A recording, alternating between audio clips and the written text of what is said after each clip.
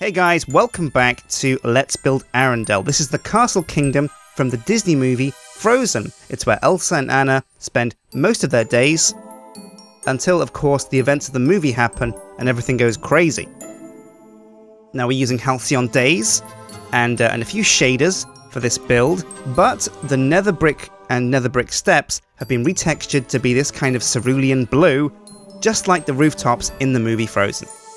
Now, last episode we built most of the house, but there's still a lot of it missing. Pretty much half of it is still missing. So, without further ado, let's get busy and get building. Now, the big window on the left of the house, the front of the house, the left, is not quite as big as it should be, so I came back and I adjusted the size there, adding in the dirt blocks and the hatches for the flower boxes, increasing the size of the window itself, and adding more blue bricks to make the roof a bit higher and a bit pointier. Now it was time to come around to the other side of the building, and I wanted to put in two windows on this side. In the castle in the movie, there is a large window on the left and two smaller windows on the right. But to get to a place where I could put those windows in, I had to first put down the blue bricks for the first and second levels of the lower roof. Then with those in place, I copy and pasted in some stone brick and added in these glowstone blocks to light it up in the night. And as you can see, it's looking a lot prettier now over this side of the castle. Now I added in some stone brick along the bottom of the castle. This is the main foundation of the building, the main walls. This is where all the balls take place, and like the ground floor. It's the most grand and large area of the castle. So I had to add in some stone brick there, added some of the quartz blocks, quartz and chiseled quartz, which in this texture pack is a kind of white clay with wooden struts to hold it in place.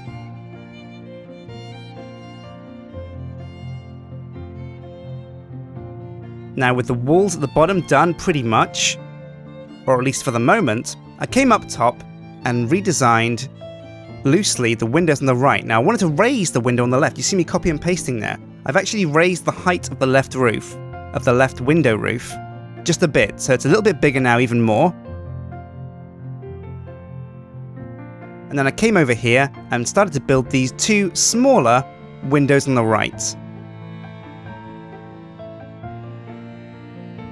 Now, because it's the same window twice, I decided to build just one roof, just one window roof, and then once I was happy with the design, copy and paste it over on the right. Just like that. And there we go. Pretty much two windows, a large window, and now it was time to come along to the roof. And I just used blocks there previously, just plain old bricks. Now I'm replacing those bricks with brick steps to make it a bit more smoother and to exaggerate the ramps and the slopes on the building.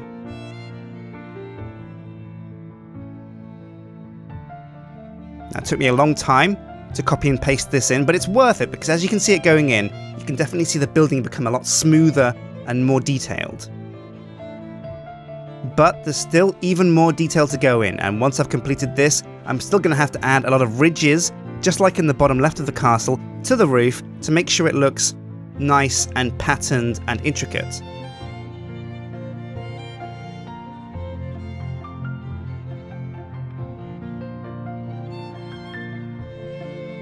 Now with the roof smooth, it was time to come over to the right of the building and chip away at these extra blue blocks on the end because I'd miscalculated the size of the roof. I'd trimmed it up on the left but not the right, so there was extra roof to be removed. Now I'm using coloured blocks here to count how big that section in the middle is so that I can put two evenly spaced window frames on the rooftop section right there, and you can see there once I'm happy with the location and the size of the window, I put it in with the blue cerulean blocks, gave it a stone brick frame support to hold it up, added a flower box with, again, some hatches and some pretty flowers, put a window in there, a torch of course to light it up in the night, and then once again copy and pasted it over to the other side of the roof because yeah, hey, it's the same window just over the other side. And I like the window so much that I figured I would copy and paste it down to the lower sections of the roof here as well. And what this does is it fills up that large, big, plain section of blue roof with extra detail. So I put two in this side and two in the other. Now unfortunately the incline on the middle section of roof is much steeper than the outside section, so I had to do a bit of tinkering to make sure that the roof sat appropriately with the windows. And now with all 4 windows, or rather 6 windows in place, I came around to these 2 towers on the left and the right. Now the main spire in the middle goes up the highest, but there are 2 equally sharp spires on the left and the right of the roof. And so what I'm doing is I'm building the left one first, and then I'm going to copy that over to the right. But getting this correct was quite tricky. I didn't make it perfectly symmetrical, this one. It's slightly flatter along the horizontal. It squeezes together with the roof. And I wanted to make sure that the actual rooftop section, the actual spike on this, is appropriately pointy. So I did remove my first draft, my first rough drawing, my first rough go at the roof, and came back and redesigned the roof section to make it look a bit more like a pointy arrow, ready to pierce the sky if you were to load a castle into your bow, but luckily we're not going to do that. And again, I'm using the rotate and copy and paste tools to make it so I only have to do 2 corners of this building, 2 corners of the roof section, and then I can just copy those over, rotate them 180, and paste them at the diagonally opposite side. Oh, and there we go. Doesn't that look like a really sharp arrow? Ready to pierce the sky? I think so.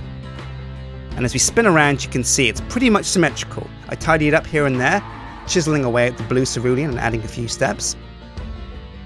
But I also wanted to add a window to this section of tower, so you see me here just digging away at the stone brick to put in some glass panes, some quartz blocks to give it a bit of, detail behind the windows.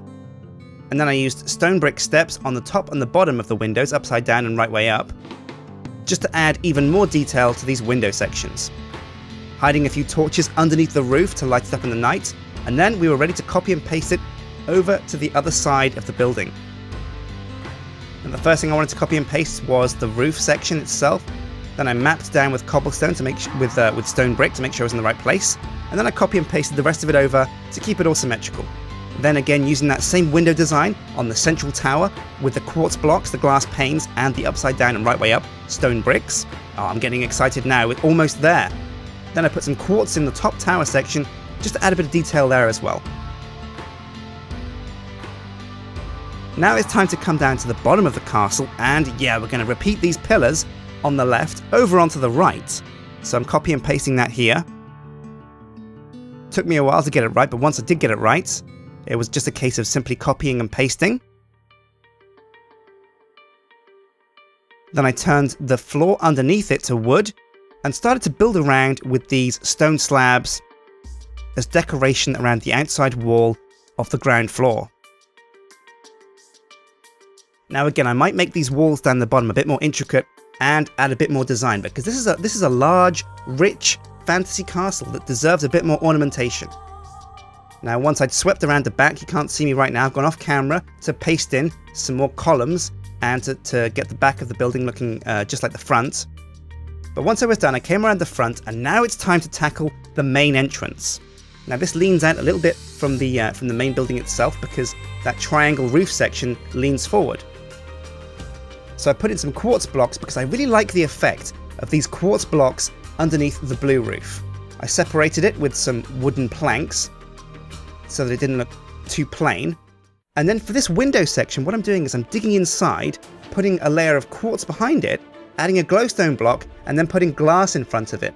But the quartz was too bright, so I replaced it with some wooden planks. Now it was time to stone brick up the main entrance as well, adding quartz and chiseled quartz here and there for detail and decoration. Then you see these wooden support struts on the left and the right of the main entrance section, just to add again more detail and make it look a bit more vibrant and colourful. Now I put down some cerulean bricks as framework for the canopy roof, and then once that was in the right position, I replaced those with the stair version. And then I built down with the stone brick to start creating the entrance. Now for the entrance I wanted it to be quite detailed, but not too big. It's not like a massive door, but it's big enough for a few people to get through. So again, I used this chiseled quartz and glass pane effect for decoration, and created a large 3-block doorway. Initially I left it open, but then I put in some wooden planks and some wooden fences to make it look like a real door. It doesn't function like one, but it definitely looks like it could be a real castle door. And there we go, that's pretty much it for this episode. We haven't quite finished the castle, and you'll see what I mean when we sweep around the back in just a second, because there's a lot of trimming up and tidying to do around the back of the castle. But we've definitely got the front of the castle design pretty much in place. There's detail to go, and we're going to have to brace the walls with those ridged sections like we have on the other sections of the walls. And of course there's going to be windows at the back so that people in the castle can't only face one way, and so that when the sun's on the other side of the world, you're still going to get some light in there. Next episode we're going to try and do that. We're also going to work on the tower section, because around the left of the castle there is a circular kind of drum tower that connects to the castle itself. But we'll save that for next episode. I've been Sjin, hit like and favourite and subscribe, and I'll see you next time when we get one step closer to finishing Arendelle from Frozen. Take care.